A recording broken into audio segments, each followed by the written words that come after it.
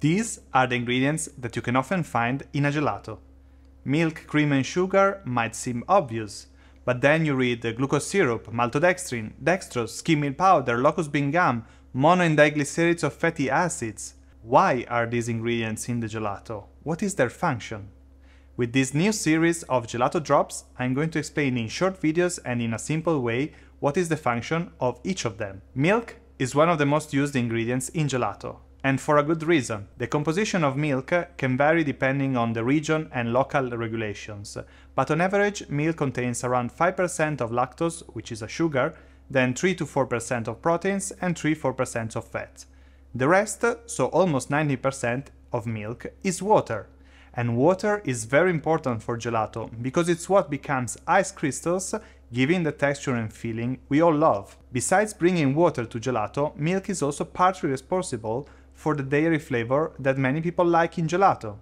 Usually cow milk is the most used, but if we want to give a different flavor, we can also use buffalo milk, goat milk, sheep milk, or even camel milk. The flavor of milk from different animals can be very specific, but at the end of the day, they all bring water. Cream, just like milk, is one of the most used ingredients in gelato. Its composition is not very far from milk, but with one major difference: the fat content. Depending on the location and the local regulations, we can find cream with a fat content ranging on average between 20 and 30%. In Italy, for example, cream has most commonly between 35 and 38% of fat. This makes it perfect as a source of fat for our gelato, since the fat coming from dairy has a melting profile that gives a great feeling in the mouth and therefore improves the texture of gelato. Cream clearly brings a dairy flavor to our product, which is generally very well accepted by consumers. Finally, also creams contain some amount of proteins and sugars, and for the rest water that contributes to the formation of ice crystals. Sucrose is the main sugar used in gelato, and it's what we all know as table sugar. Whether it comes from sugar beets, sugar canes, palms or other plants, it doesn't really matter, because what we are dealing with at the end is just sucrose. There's three main reasons why we use sucrose in gelato. First of all, flavor-wise it gives sweetness, but sucrose is special because besides giving sweetness, it can also increase other flavors, like the ones of fruit, nuts or chocolate. Second, dissolving in water, it decreases the freezing point, which results in the effect of getting small ice crystals during freezing, which means a smooth texture. Third, being a solid, it regulates the amount of water in our recipe, which is fundamental to control the texture of gelato. Dextrose, which is the commercial name of glucose, is another type of sugar very often used in gelato. Dextrose has two interesting features for gelato. It's less sweet than sucrose, and it's very effective at lowering the freezing point of our mix. These characteristics are very interesting for gelato because we can replace part of the sucrose with a small amount of dextrose to reduce the sweetness, but still decrease the freezing point and even more. This results in the fact that during freezing, when the first ice crystals are formed, we get way smaller ice crystals, and this means a smoother texture and a gelato that feels less cold in the mouth. So, in simple words, we use dextrose to reduce the size of ice crystal during the first stages of freezing, and with the positive side effect of reducing sweetness of the product.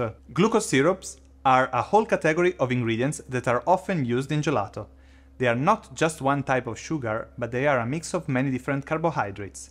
They are produced starting from starch, and depending on their processing, they can have a different mix of carbohydrates inside. Maltodextrins are also part of this category of products, and in some countries, glucose syrups are not called glucose syrups, but rather corn syrups or tapioca syrups, for example, depending on their origin. Finally, glucose syrups can also be dehydrated and found in form of powder, called dry glucose syrups or dehydrated glucose syrups. But what is their function in gelato? Since they contain a big part of complex carbohydrates, they don't bring much sweetness to the gelato, and they don't lower the freezing point very much. However, being closer to starch, they increase the viscosity of the mix, giving body to the texture of gelato, and they bind water, impeding the growth of ice crystals during storage. So while dextrose helps in the initial freezing stage of gelato, glucose syrup act in the later stages when the gelato is in storage and keeping it smooth and creamy for longer time. Skim milk powder is a very popular ingredient used in modern gelato. It is made from skimmed milk, so milk without fat, which is transformed into powder with one of the three most common processes: drum dry, spray dry, or freeze dry. The spray dry method offers the best balance between preserving the flavor and an affordable cost. When we remove water from the skimmed milk, what we have left is mostly lactose, sugar, and milk proteins, then in a minor account some mineral salts and some residual fat. The reason why we use skimmed milk and not full-fat milk is mostly because without fat the powder doesn't change flavor too quickly while in storage. So by adding skim milk powder to the gelato, we are basically adding a sugar, lactose, which has a very low sweetness and it helps with the texture just like the other sugars.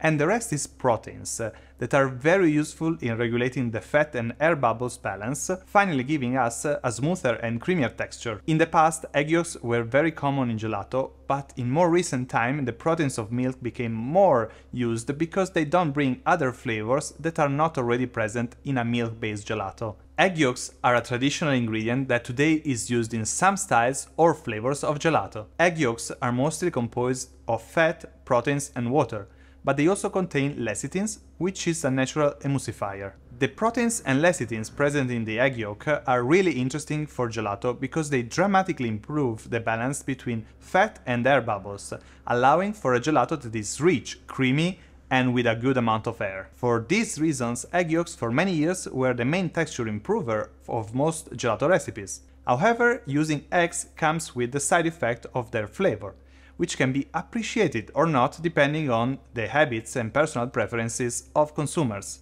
So while they are still very popular in some regions or for some specific flavors, today they are not used anymore as much and they have been replaced by other ingredients like skim milk powder and stabilizers. In gelato, we don't only find functional ingredients such as sugars, skim milk powder or egg yolks, but we clearly find also other ingredients that are used to give a specific flavor. I'm talking about vanilla, for example, or pistachio, or chocolate, cocoa powder, fresh fruit, and basically anything that is edible. While the function of these ingredients in gelato is to bring flavor, we always have to remember that they can interact with the other ingredients, and it's very important to know what they are made of to be able to use them in the gelato at best. So keep following Gelato.expert to learn more about all kinds of ingredients and how to use them to create amazing gelato. Stabilizer is a fairly generic word to describe a wide variety of ingredients used in gelato. The word stabilizers comes from the fact that these ingredients are used to increase the stability of a product, and gelato is a highly unstable product,